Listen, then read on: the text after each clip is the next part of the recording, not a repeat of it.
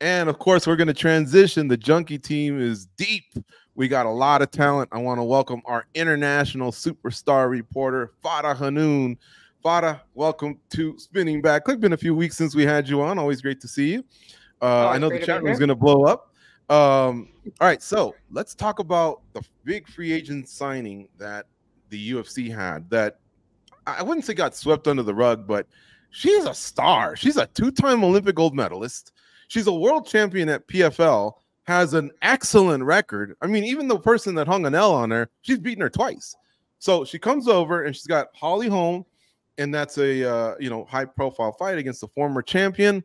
Yet somehow, I guess, it didn't make the main card. I think we've all given our takes. I'm not sure if I've heard yours on that one. Are you okay with Bo Nickel and not Kayla Harrison on the main card? I mean, I think it should be Kayla Harrison versus Holly Holm just because of the significance of the fight. They've also got the name value, and also there could be big title implications. Don't say that to Juliana Penny, of course, but there could be big title implications with a Kayla Harrison win. So, yeah, that's probably the fight that I would have expected on the main card. I understand why Bo Nickel's on there. They see a potential future champion and whatnot. So it's just building him and kind of the UFC investing in Bo Nickel. It's just the dance partner, and that's no disrespect to Cody Brundage. I think he knows what's at stake and how much he could capitalize from a spot like that. But just because the dance partner, it's not a fight where you've got two guys that are in the rankings or anything like that. So I think that would be the only thing. But I don't absolutely hate her or anything. Card is absolutely stacked, and I think anybody could have been that main card opener. It could have been Yuri and Rakic. It could have been Aljamain and Calvin Kattar. It could have been anyone. So I don't necessarily absolutely hate it. How big of a free agent signing was this for the UFC? Comparing it to the other ones we've had in the past. Oh, it's huge and it's perfect timing. I think that's what the great thing about this is. When you look at the bantamweight division, we just, Amanda Nunes retiring, and we just had that vacant bantamweight title fight between Raquel Pennington and Mairo Bueno Silva. I know there was some criticism surrounding that fight, although Raquel was on a nice winning streak and whatnot. But this is perfect timing in terms of name value and Kayla being able to make a big impact. Of course, we heard her interview with Mike Bond, and she was talking about how, UFC basically told her it had to be bantamweight because obviously there's no longer a featherweight division. I don't think they want to go back there.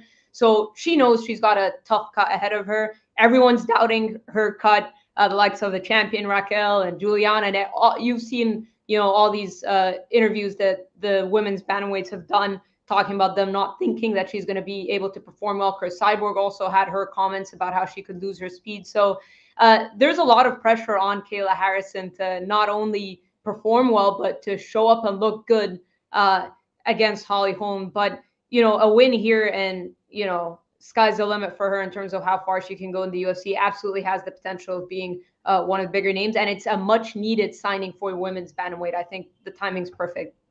Is that the right dance partner? Did they choose the right one, Danny, for Kayla Harrison? Yeah, I mean, Holly Holm right now is probably the most recognizable name right now in as far as like UFC women's bantamweight division. So I do think this is the right matchup. I think beating her, I mean, just sends a big message in the division. Sure, Holly Holm might not be the same Holly Holm of a few years ago, but she's still, I think, top 10 quality at the very least, probably closer to like top 6, top 5. So I think this is the right partner. What I am curious about is the weight.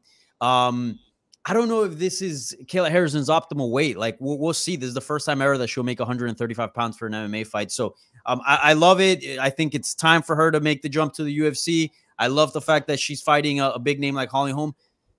But I just don't know if 135 is the weight class. So I think they got everything right about this matchup. Just the weight class, I guess, we'll see. But I'm curious to know what Ghost thinks about this one because we've seen when they try to force Cyborg down to 135 and she was doing the 140. That didn't turn out so well. But again, Kayla is the type of girl that, if she wants to make something, she'll make something happen. So maybe it is. And goes, how excited were we for Patricio Freire when he dropped to 35? He didn't look that great. He looked great at 45, went up to 55, and the power still held up. But when he went downward, we were all canceling Sergio Pettis before the fight even started, and it sure as hell didn't go down like that. What Danny's saying, what do you think, man? Could this be the weight class where maybe she's just not the Kayla Harrison we've seen? Yeah, man. I think this is kind of a nightmare scenario for Kayla Harrison because, like Danny said, that's a big deal. It's like buying a new car. All of the gadgets are all the same, right? You still have a gas pedal, you still have a brake, you still have steering, but it doesn't handle the same. It takes you a while to figure that out. She has to figure that out in a new organization, okay, on the biggest card of all time. There is a lot of pressure on Kayla Harrison right now. Look, if you look at it, yes, this is a big signing, right? On paper, it's huge, but it's a little different than what we're used to. When they signed Eddie Alvarez, when they signed Michael Chandler, we knew that these guys, based on some of the fighters they fought, these were not just good fighters, they were great fighters. Okay. With Kayla Harrison, we're still kind of figuring out. We know that she's good, but is she great? We need to figure that out by putting her up against UFC opposition. This is a ton of pressure on her. It's two fights, guys. It's a fight against the scale, and it's a fight against Holly Holm. And Holly Holm has been in this situation before, right? Like, this is a big cage. This is somebody who also flourished in two different sports. Okay, that's a different mentality. It's a huge cage. She's got excellent footwork. She can take her time. There is a lot against Kayla Harrison in this fight. But if Kayla can pull it off, man, she can put herself in a really nice spot. And we know how charismatic she is. The second she gets that mic, I think she can cut an excellent promo. And maybe she does put a little pressure on Juliana Pena. I will say this though, and I'm just kind of reflecting on what I said. I know that the weight class is a little bit questionable, but there is a plus to it. I do think that at this point in time, the UFC is more in need of Kayla Harrison than Kayla Harrison in need of the UFC. Kayla Harrison has done so much for the sport, has legacy in judo, PFL champion, has made a ton of money. Right now, the UFC women's bantamweight division is in a very, very poor state. Probably the worst it's been since the start of the weight class. So I do feel like injecting Kayla Harrison into the mix is a must for the division of flurry and to flourish. Sorry, and I do think that in that case, Kayla Harrison does have a lot of leverage because the UFC needs a name like her in that division. So the weight cut and the technicality might be a little bit questionable, but in terms of just looking at it as a business thing, I do think there are pluses for her to be fighting at 135. So I didn't want to seem too grim. So there's the positive side of it. Fada, Kayla is gold on the mic. Juliana's a good talker as well. So they have a few options when it comes to building a fight. The champ, Raquel, she's a little bit more chill. She just lets the fist do the talking. She's been around the sport for a long time. Respect to her. But, I think back to when Askren came over. I think Robbie Lawler was a hitman. He was supposed to do the job and send Askren packing. It was kind of personal between Dana and Askren. What do you think's happening here, this matchup? Why was it built with Holly? Is it basically maybe just Holly's got a name and it'll put Kayla over? Holly maybe has what it takes to beat Kayla? How are you kind of viewing how this matchup was built? Do you think that if Kayla gets through all this, she's just going to be the one who, and she's already been chirping, by the way, back and forth with the champ, that she gets next? She could very well, and I think them matching her up with Holly Holm is exactly that, a notable name, a former champion.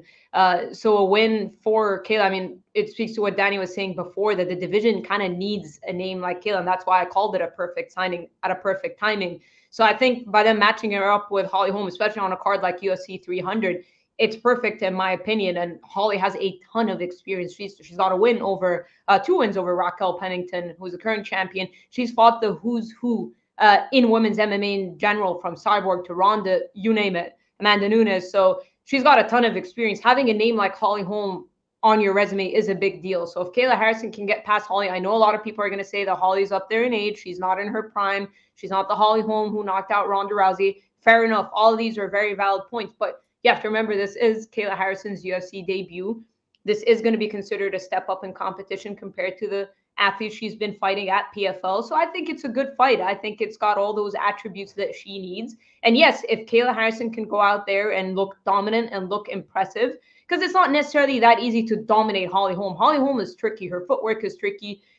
At the end of the day, if both these girls are able to implement their game plans, it might not turn out to be the most entertaining fight, because if Holly's able to stay on the outside, stick and move, because that's what she's going to want to do, right? She's not going to want to clinch and get close to Kayla Harrison. She's going to want to circle. She's going to want to touch her from the outside, blitz in and out. So in that way, I think if Holly Holm is successful in her game plan, it might not be the most entertaining fight. And if Kayla just takes her down and isn't vicious and gets a vicious finish, I think that could harm her chances too. So I think it all depends on how the fight plays out. But I think if Kayla Harrison can go out there and put a dominant performance against Holly Holm, which isn't necessarily an easy thing to do, Holly Holm doesn't often get dominated.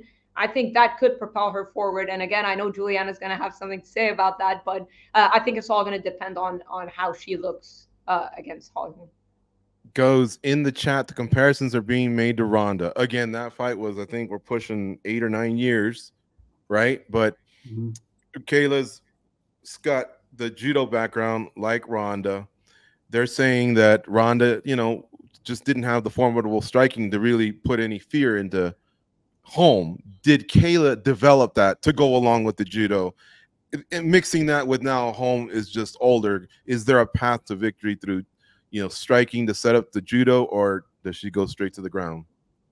I mean, there is, but she's got to cover a lot of distance. You know, if Holly's smart, she'll use that jab, she'll pump that jab and keep her away and circle out. And it's going to be difficult the more and more that fight goes on, and the more things aren't going Kayla Harrison's way. There's more room, there's more margin for error. But can Kayla do it? Can she close the distance and get a hold of her? Yeah. But I'm going to say this, like, if she doesn't get that takedown right away and Holly can fight her off, that might be that first mini battle, that first demoralizing thing that happens to her in that fight, and it could lead to a downfall. But she can do it. It's just, it's tough, man. It's a tall order here. Everyday Preacher in the chat room says Holm head kicks Harrison. I can't wait till the staff picks come out on Friday at MMA Junkie. Let's go around the horn real quick, guys. 10, 15 seconds. Who wins this matchup, Danny? Harrison and Holm. Come on, tell us right now. I just feel like anything that Kayla Harrison sets her mind to, she's going to be successful. She's just that kind of person. So I'm going to go with Kayla Harrison. I do have questions about the weight cut, but I'm going to go with Kayla Harrison. Yeah, that's my pick. How about you, Ghost? Do you have questions about the weight cut and who wins? Too many questions going in, so I'm going to stick with Holly on this one.